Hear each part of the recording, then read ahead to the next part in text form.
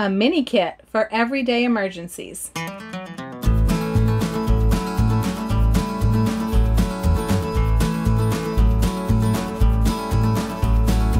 Hey guys, it's Jara with Wicked Prepared. Welcome to our channel, everyone. As always, thank you for stopping by. We are always glad to see you. If it's your first time here, don't forget to give this video a thumbs up and subscribe to the channel so that you don't miss any of our upcoming videos. Today I'm going to show you my mini first aid kit.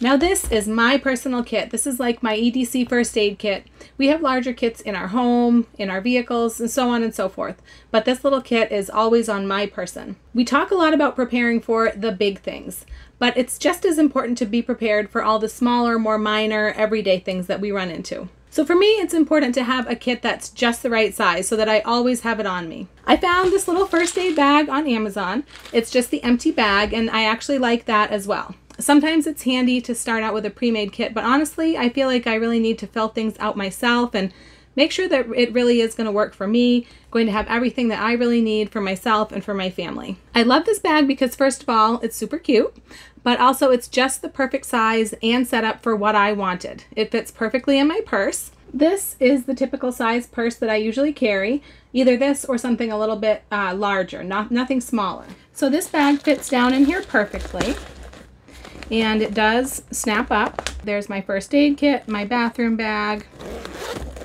In here I've got my little EDC bag and a couple of other things, and it just works perfectly. But by the same token, I can also switch it out into a different bag if we're going somewhere that I'm not bringing my purse. For example, just the other weekend, I took my daughter's Girl Scout troops, accompanied them to Six Flags. And so I didn't bring my purse, but I traveled light and I used this old waist pack that I had. We're going to call it a waist pack because that's a little less dorky than fanny pack. So I was able to fit that little mini first aid kit right into this waist pack. Or if we're going on a hike and I wouldn't be bringing my purse, I can take that out and put it into my hiking pack. Now this case also came in gray. So I did get one of the gray thinking I might fill it up for my son or Mr. Wicked Prepared, but I ended up doing something different for them. So this one is still just hanging out, but I'm sure I'll get it filled up eventually for someone. Now my bag is a little worse for the wear. It's a little beat up. It's not looking as snazzy as it once did because I've been using this for quite a while now, and I mean, I use it. It's with me everywhere I go. It does get quite a bit of use. So let's see what's inside. Okay, so it just zips open, and then inside you can see it's got this pocket over here and this part back here, and then this little middle pouch here. And I guess we'll start over on this side. Now this little pill organizer, this is from Dollar Tree. Now this is an idea that I got from Lorna Marie, another channel on YouTube. She has some really great organizing ideas. So this was only $1, and then I just used my label maker to label all the different sections of what I have inside. Now this is what works for me. This is what my family uses the most. So that's how I chose what I was going to put in here. But if you were to do something similar, you would just use the medications that you typically use. So I've got ibuprofen, acetaminophen, Benadryl. I've got, this is low dose aspirin. I'm going to be changing this out to regular aspirin, and I'll just cut off that part of the words. And then I've got children's ibuprofen, children's Benadryl, Imodium, and then these are water purification tablets. And if there's anything where you don't know the dosage off the top of your head, you can just put it on the side or the bottom. Now these water purification tablets, they work with iodine. You can tell they've kind of stained the container that they're in yellow, but these were all clear to begin with. So that goes in here, and I just refill this whenever something needs refilled. And then also down here I have this is just triple antibiotic, just like Neosporin, and this is a Neo to go, which is, it's actually like a liquid spray, so it's not really like Neosporin, I don't think. I use this for cleaning wounds because it's a liquid. So this is a really handy small size, and it's very light to take with you, so I use this for wound cleaning, and then this is for treating. Now I prefer to have the tube like this. This is actually from Dollar Tree, and now Walmart actually has a brand that's even cheaper, 88 cents last time I bought it. I like that this tube has a very narrow tip, so you can actually apply just the amount that you need right where you need it, right onto the bandage or right onto the wound if you want to do that. Now they do have little individual packets of the antibiotic ointment that you can get. I do have some of these. I use them in certain places, but I much prefer to use this because with these little packets, I find that I never use up the whole packet. So what happens is I open it, I use a little bit, and then I don't want to throw the rest away because I find that's going to be wasteful. So I'm usually trying to stick it around somewhere if I'm at home or in my car, find a spot to set it so that I might use it later, and it just ends up making a mess. So I really prefer to use this. This is very small, and I also like the smallest container that you can get because the small ones are the ones that have this little pointy tip, which allows you to put it where you want. And then over here on this side, this is just a little container of children's Dramamine. Now this is not always in here. Like I said, I just took a trip with some Girl Scouts to a theme park, so I thought this would be a good thing to have. My kids don't need this so much, so it's not always in here. I might keep this in my my car first aid kit, but it's a really thin little travel-sized packet, so I thought this would be a good thing to have on a long car ride to an amusement park with crazy rides with a bunch of kids. And then I've just got a couple of these chloroseptic sore throat lozenges.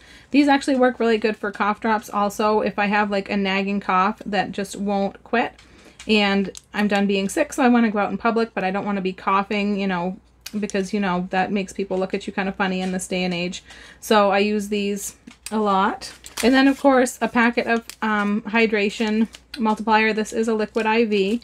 This is just something you would add to water to hydrate someone better. Now, these little packets I do like. This is anti-itch cream. You tend to use more of an anti-itch cream, or you could just rub it into the whole area. And I don't want to have a whole tube of anti-itch cream because it's not something that we use often. So this is something that I do use the packets.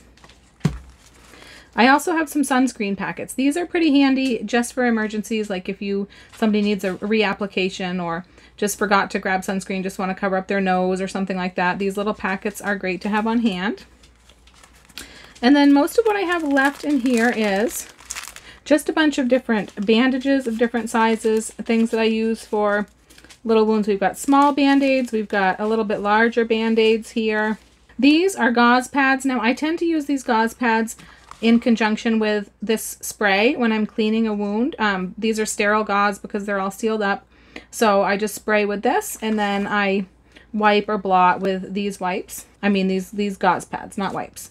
I do have a few of these alcohol prep pads which could be used for wound cleansing, but let's face it, that really hurts. I do have a couple of these in here, but I'll probably leave them out. I don't think I even realized that they were in here. I prefer to use the tube. But I guess these could be handy if you run into somebody who needs some. You can just give them a packet and they can be on their way. This is one little packet of an A&D ointment, which this is really great for skin irritation. I used to use this on my baby's diaper rash, but it's also good for chafing, any kind of skin irritation, chapped lips, chapped faces. It's really great, so I like to have a little bit of this on hand.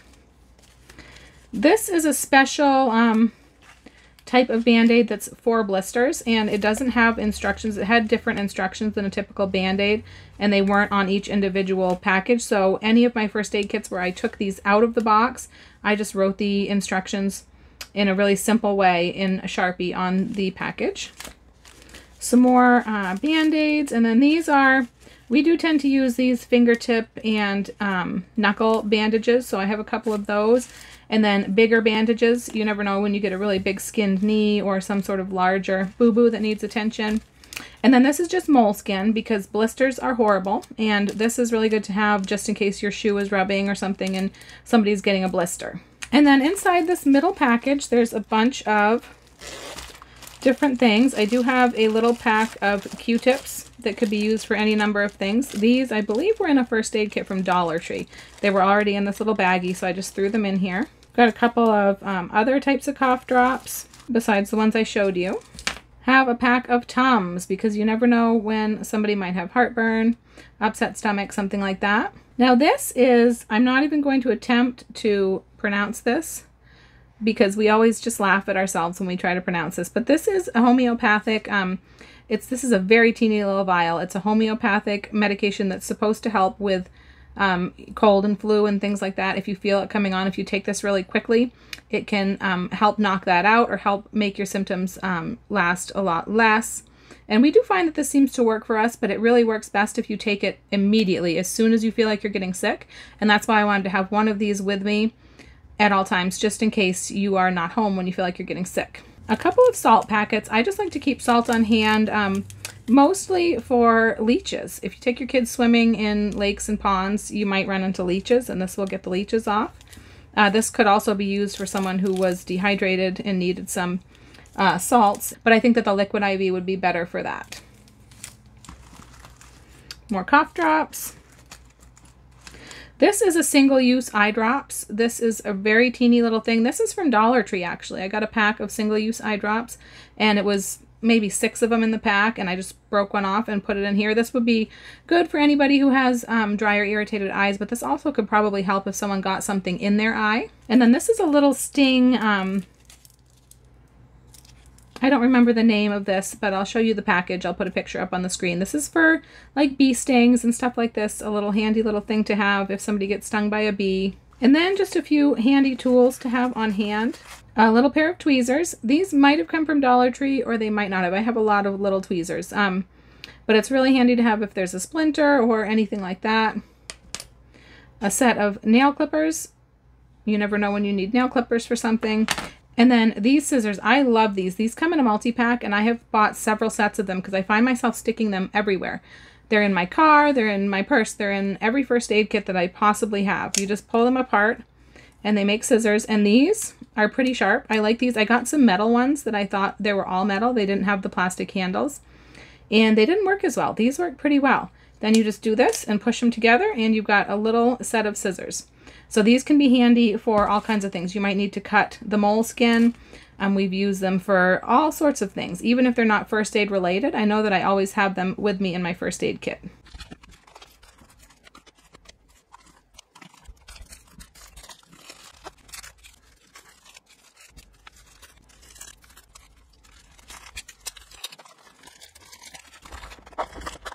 There we go. This has just been refilled with everything because it was used a lot recently. So this is about as full as it ever gets.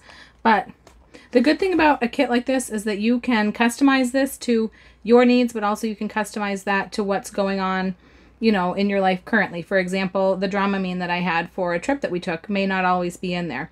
I might add and subtract things, change things up depending on what we're doing, where we're going, and what's been going on with us. Okay guys, so now you've seen my little mini first aid kit that I take with me everywhere. I had really big plans today. I was going to show you some of my other mini small first aid kits that we have around. I've got this tubular kit I was going to show you, and I was going to show you this one that we take hiking. This is our hiking first aid kit. But I decided that sometimes I can be long-winded, and that would probably make for a really long video. So I thought I would keep this one brief, and I will show you those another day. If you like this video, make sure to give it a thumbs up. Don't forget to subscribe and share the video with anyone you know who might enjoy it. If you made it all the way to the end, leave me one of these red cross emojis down in the comments. I'm Jara with Wicked Prepared. Survive today, thrive tomorrow. We'll see you next time.